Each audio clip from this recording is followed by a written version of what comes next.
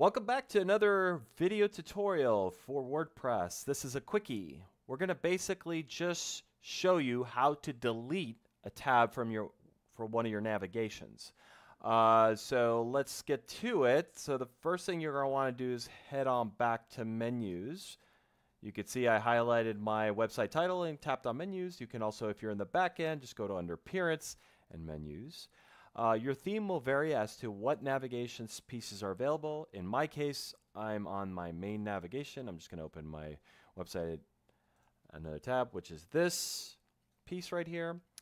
All I'm going to do is go here and collapse it.